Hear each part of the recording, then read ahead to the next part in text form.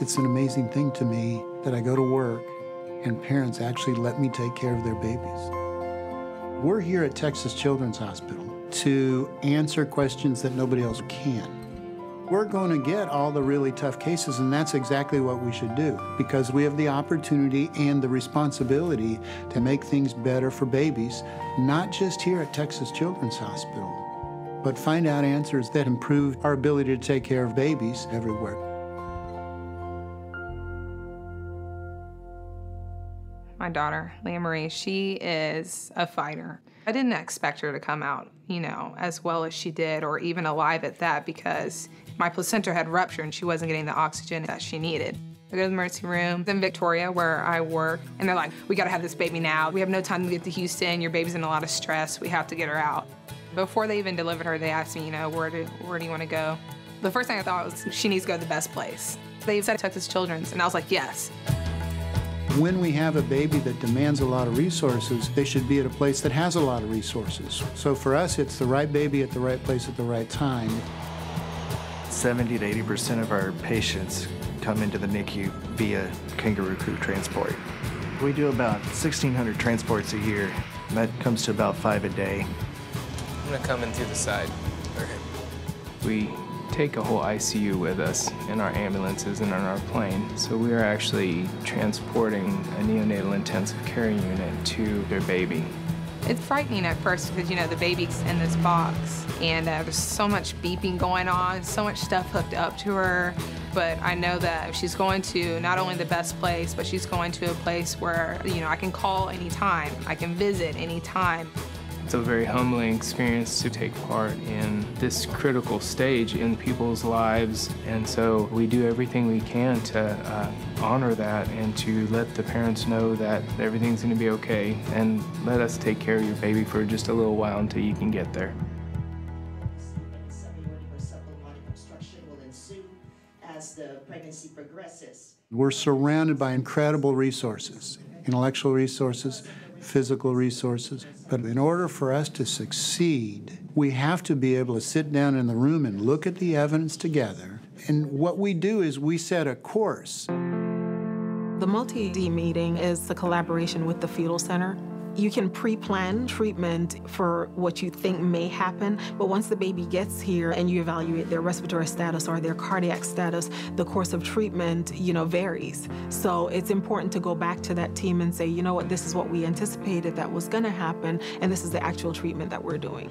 So the patient was born via C-section, required just routine resuscitation. Because this baby can have something behind that we don't know exactly what it is. Overall, Dr. Kaiser is at the bedside. There has to be the utter commitment to always be getting better. So you have to establish the relationship between the different disciplines. So nursing, neonatology, respiratory therapy, and then across the disciplines. The reason we challenge each other is because we come from different perspectives.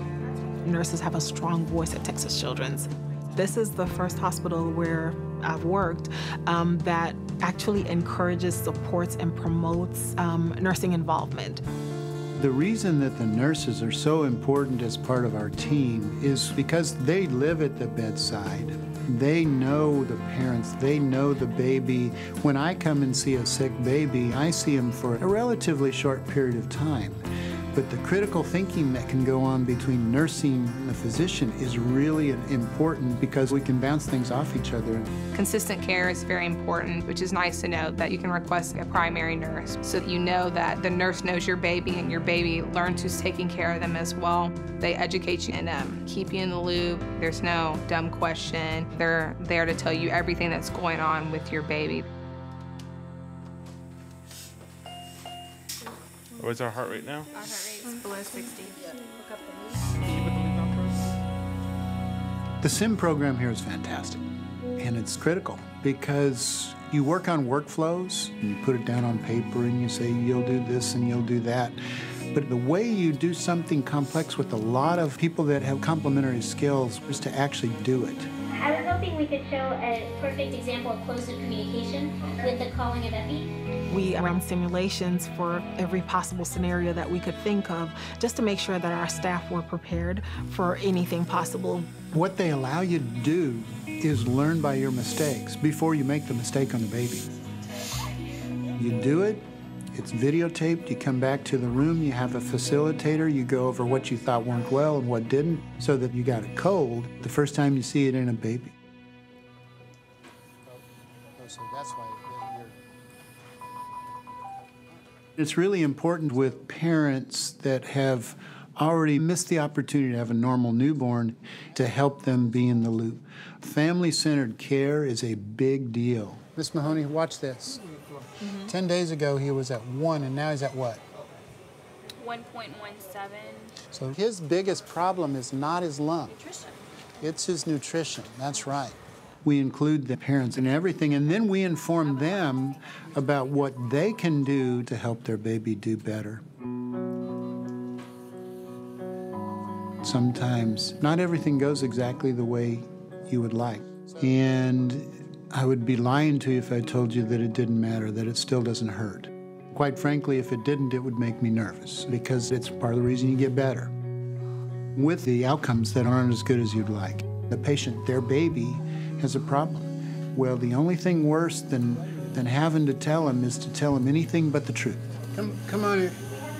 Come on in. Come on in. You must be the grandfather. I got some hard questions to ask. And you can ask them because we can. My daughter's up in Dallas, you know, and she went up there on yesterday morning because. And things were good. Things were kind of stable. Yeah. While the infection could be causing him to be worse, I can't guarantee that, because the other thing that's going on is that we used to have a chest tube in here draining, and we don't anymore.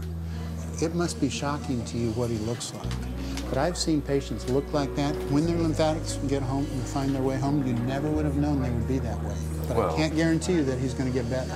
You got to tell them the truth, even if it's sometimes painful. You treat them like people, get the entire family engaged, and work with the mother to make certain that even when their baby is sick, they're understanding how to be a mom.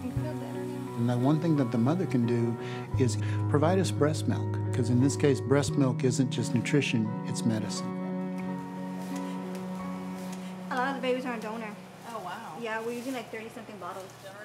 Milk not only provides nutrients like carbohydrates and fat and protein, but it also provides the immune factors and antibodies that help these babies. But because these babies are so small, we can't give them 2 or 3 ounces at each feeding. And so we add those additional calories and nutrients to mom's own milk. It's amazing to watch her go from like this 1-pound baby to now she's almost 3 pounds. And I think we've passed so many hurdles by just, giving her breast milk. It's helped her tremendously. The mom picks up whatever bugs the baby's exposed to, and she starts producing antibodies to fight that. That antibody, specific to that bacteria, goes into her breast milk and is passed on to the baby. So they have less risk of infections. It's just so amazing.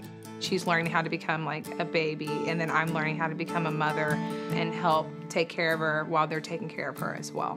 It's a very emotional experience. In a study we did here at Texas Children's, we also found that by just having her baby close to her, it increased mom's milk supply. Kangaroo Care started as a way to provide a natural incubator. They have that skin-to-skin contact. If the babies got cool, mom's core body temperature would go up and the babies would warm up. If the babies got too warm, mom's core body temperature would go down. For the mother, they're much more relaxed. They're less stressed about their baby's condition. We want the families, when they leave, we want you to not be able to tell that they were sick or premature. So good neonatal intensive care is associated with outstanding supportive care because this whole thing is stressful to families. We have occupational therapists, physical therapists, social workers. Single patient rooms have great natural light and ceilings acoustically engineered so that they minimize sound. We actually have a group of parents called the Family Advisory Council. We consult them to make certain that we're taking into account the eye and the mind of the family. The bottom line is you're surrounded by a lot of smart people that are passionate about what they do. We've done all these wonderful things and all these interventions, but they really don't mean that much until you see the end result. And you see those babies, they're going home and they're in a better place than they were when they came in. Every situation presents itself with differences in how you care for people and who you're caring for, but it's all care. We're their partner. I want them to feel like I was with them, I understood them, I could get in their shoes and say, gosh, if it were my baby, here's what I would want. There's no love like you have for a child. And just going through the experience being in the NICU, it's like you care for them so much more. Now I know the meaning of love because, you know, she came into this world and we saved her life and she's doing great.